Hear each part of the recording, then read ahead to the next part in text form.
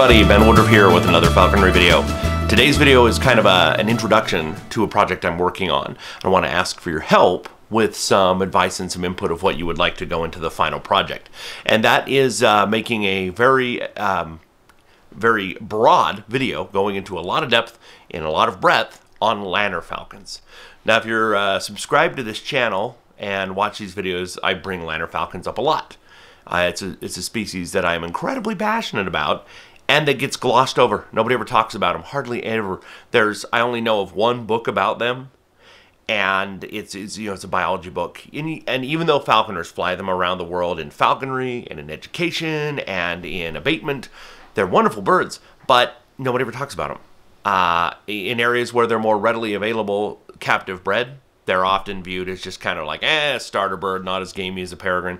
And in other parts of the world, like my part of the world, the United States, they're not readily available, so they're very expensive. And because they don't perform athletically quite to the level of, say, a peregrine or a gyr peregrine, then people usually, again, gloss over them.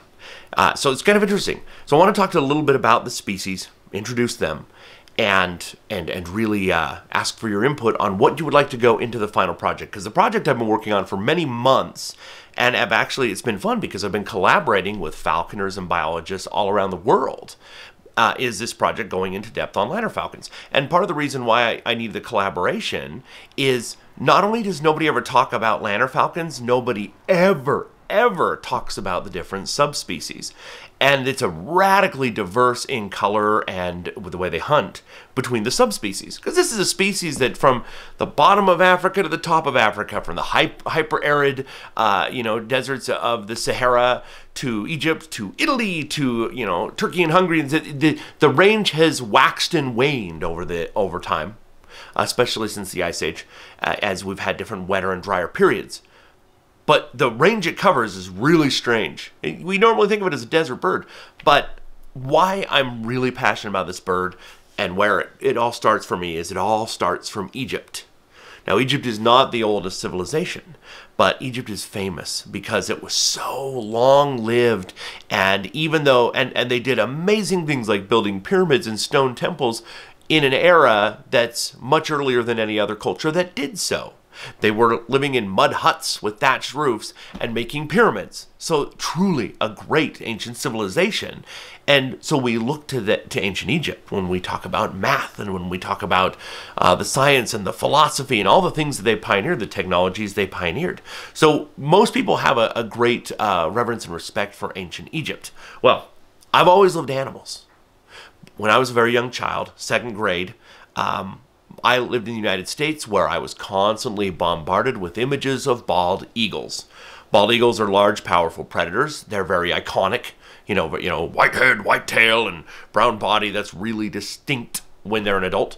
And that's our national bird. And so you see it on flagpoles. You see it on businesses. You see it all over the place. Eagle, eagle, eagle, eagle. So that's the first raptor I grew up really knowing was a bald eagle as a little kid. I'd never really heard of falcons yet.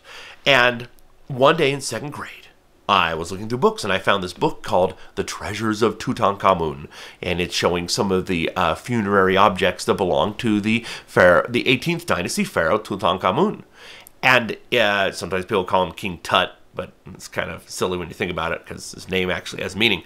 But when I was reading through this book, I started looking and my whole world opened up to ancient Egypt, all the beauty of the art, the amazing artistry of that age, gold everywhere, and embedded in some of these things were lapis lazuli and obsidian and opal and all these different minerals chiseled out to make feathers in some of these birds. But I remember seeing this picture of a pectoral necklace of a falcon. And I'm just like, what is this? It just opened my mind, seeing the beautiful detail of this.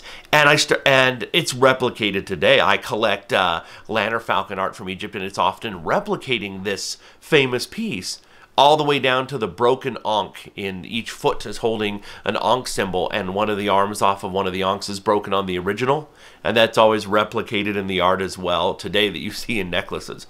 But I started looking everywhere. I started checking out from the library, Egyptian books, falcon, falcon, falcon, falcon, falcon. I started reading field guides. There's plenty of eagles in Egypt. There's a number of species of eagles, and yet I was just seeing these images of falcons. Why weren't they obsessed with eagles like here in the United States? You know, think of all the countries of the world that have an eagle as their noble crest, on the royal crest or on their flagpoles. Many countries have that, okay? All over the world. Why a falcon? Why was Egypt obsessed with falcons? And I started to see it everywhere. I saw it. I saw that, you know, the coffin, you know, the sarcophagus of the pharaoh would have falcon wings wrapped around, offering protection. And then I started to actually read these books and not just look at all the beautiful images and realize, wow, the falcon was a god, was a national emblem, was the personification of the pharaoh and vice versa. And it was authority. One of the titles of the pharaoh was the falcon. I am the pharaoh. I am the falcon. And you would see the pharaoh and other important people have statues and images where you would actually have a falcon sitting on behind them, wings around their head, kind of showing, look, this person, their glory, their authority comes from the falcon. It's just beautiful iconography. You see this even on the famous death mask of Tutankhamun. Everybody looks at his face. It's so striking and beautiful. The artistry, the craftsmanship. But look closely. Look down over each shoulder, and there is a falcon head on each side.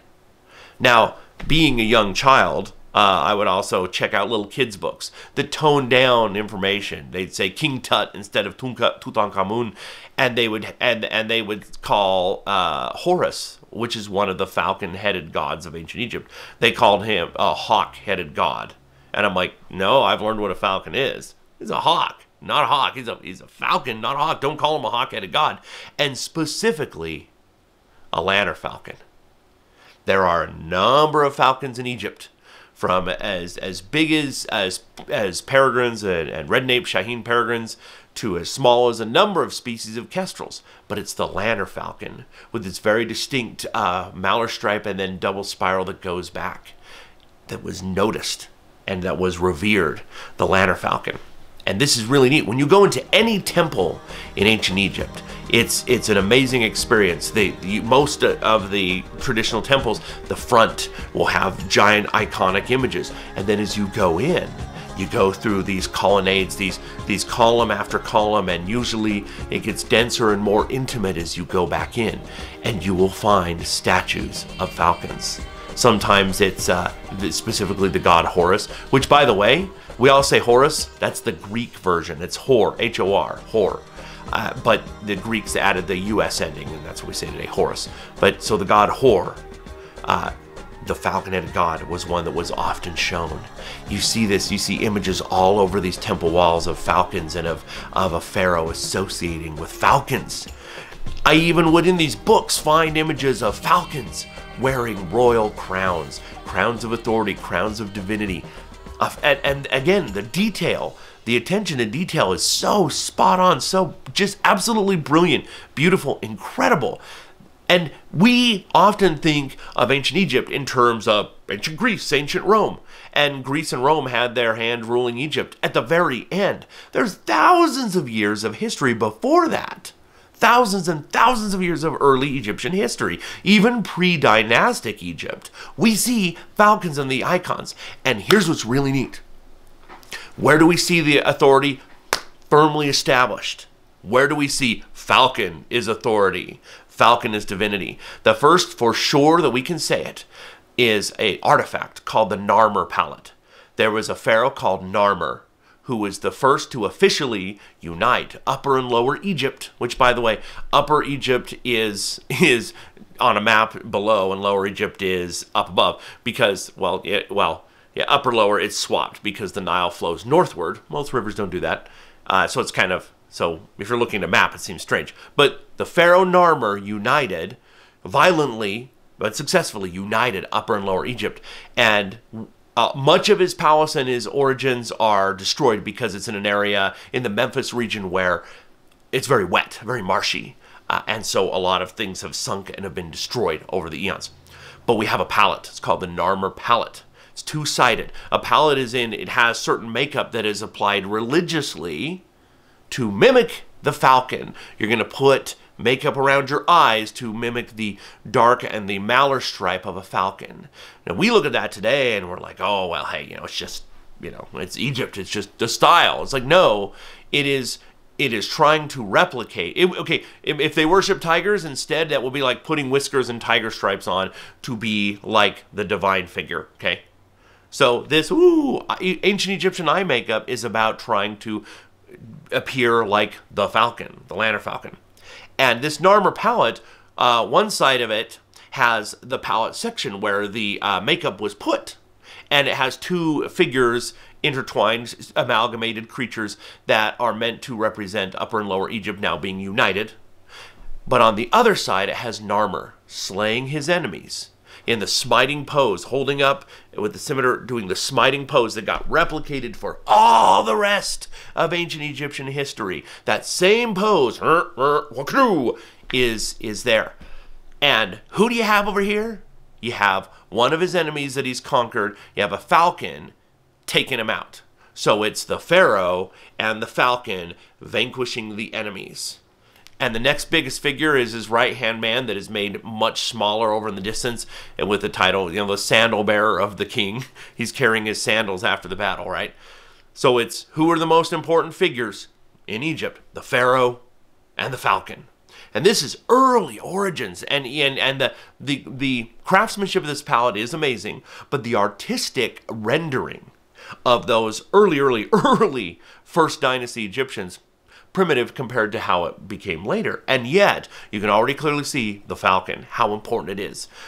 It stems from there.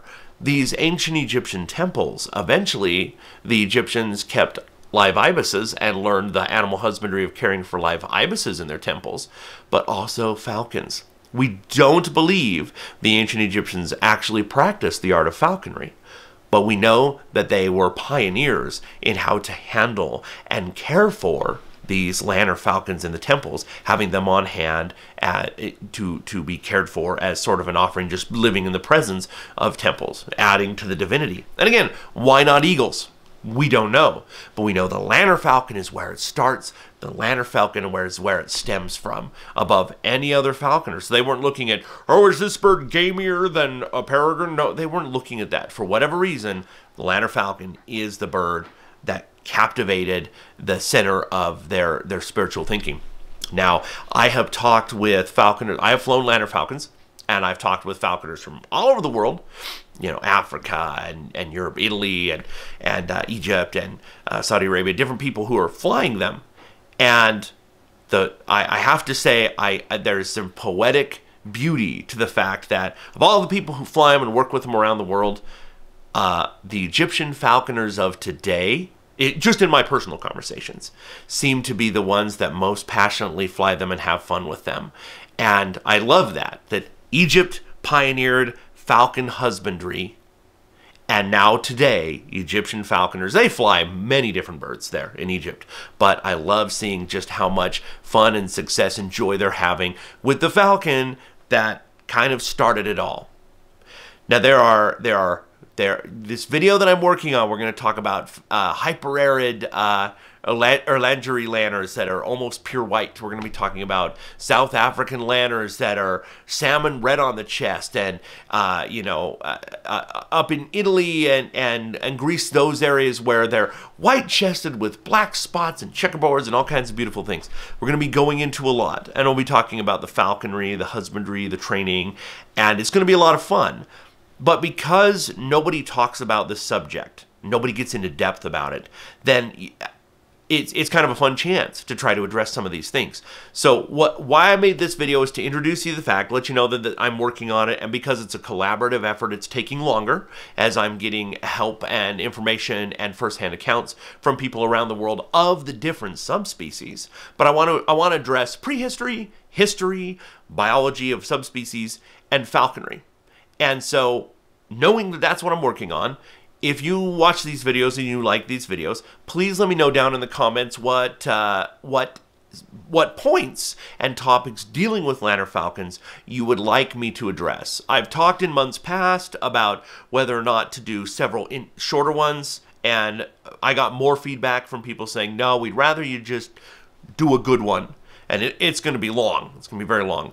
But I want to do it right, and I'd like to get information out there that is useful, helpful, and interesting to everyone who's following and might have any interest in this species whatsoever. For me too, by the way, I live in the United States. I grew up with longwings, you know, peregrines and gyrs being the thing that we work towards. You know, you start, and someday I want to fly longwings. And now what I've seen, where the world's becoming so urbanized, people are switching and they don't want to do longwings anymore. And so everybody's doing like micro-hawking or like, I'm going to fly a Harris hawk kind of thing. That's what I'm seeing a lot of. Accipiters, Harris hawks, red tails, and micro-hawking, which is fine. In my opinion, the Lanner Falcon can be the in-between. It is a big falcon, and yeah, it's not as gamey or as a peregrine or as far-ranging as a Lanner, or sorry, as a gyr or a saker, but they can be trained to be very loyal and to fly in a tighter area with more success. So maybe you're not hunting them from 2,000 feet up. Maybe you're flying them from 300 feet. Kapoo! And you're hunting pigeons and doves and ducks off a canal. So what? It's falconry, and it's a wonderful form of falconry. And so that's part of why I tried to promote this species as well, because I think it is a great way to keep long winging alive in a way that hasn't really been fleshed out here in the United States. So I hope this little intro is interesting to you. Please let me know down in the comments what topics you would like me to go over in this upcoming Lanner Falcon video, and be watching for it here in the coming weeks or months. And if you haven't already, please hit subscribe. It does help me build the channel. And as always, happy hawking.